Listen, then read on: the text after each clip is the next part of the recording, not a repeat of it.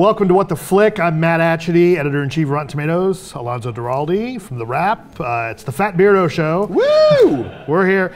We are talking about Fun Size, a new film from Paramount and Nickelodeon Pictures, right? Yes. It is the directorial debut of Josh Schwartz. It's directed by Josh Schwartz. Maybe it's his debut, maybe it's not. He's the creator of The O.C. and Chuck, among other things.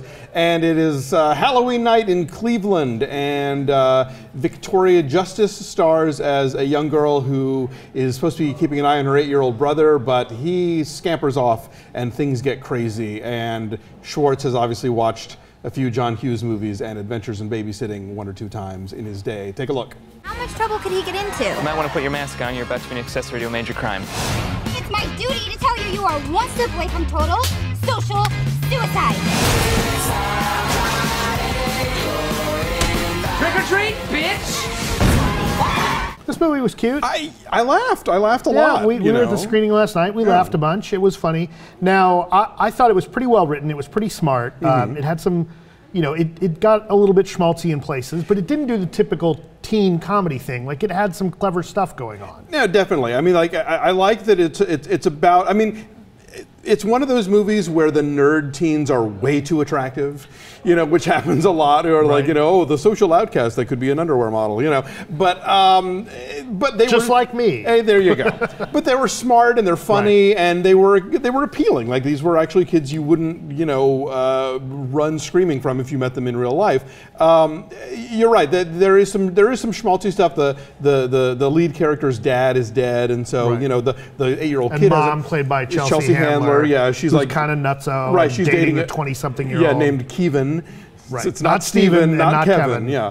And the 8-year-old kid hasn't talked in a year or whatever. Right. And so some of that stuff they lay on a little thick. It kind of undercuts the comedy. But the interplay between the characters is fun. The sort of the situations are realistically crazy. I mean, they're not insane sort of movie only kind of things.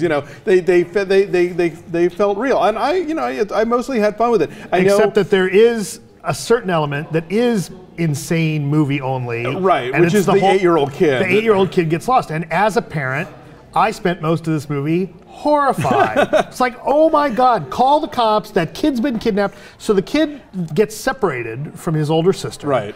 And he doesn't speak, and he's dressed like Spider-Man with a missing arm, and he wanders into a convenience store to get a slushie, and then goes riding around with the convenience store clerk. And, and like who even has to say out loud, okay, I'm not enticing this 8-year-old boy to get into my car, but he's still getting in your car. Right, and I think that, like, from the standpoint of the rhythm of the movie, like, it works for what they do.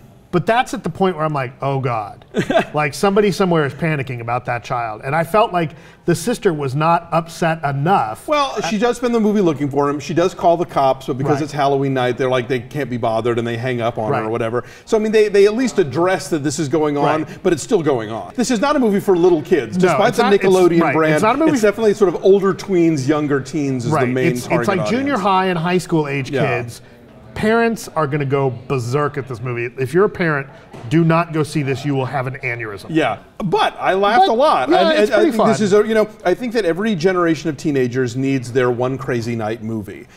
16 Candles, Dazed and Confused, Can't Hardly Wait. There's like this. Right. Even going back to American Graffiti, there's this proud tradition of the one crazy night movie. All right. So what's your score? Yeah, so I give it a 7. I have trouble getting past just the awfulness of, oh my God, I don't know, that kid's been so kidnapped. not my right, thing. exactly. I can only give it a 6, but Fair still, enough. go see it. The 6.5. That's not bad. Yeah, check it out. Where is it on? Oh, it's not.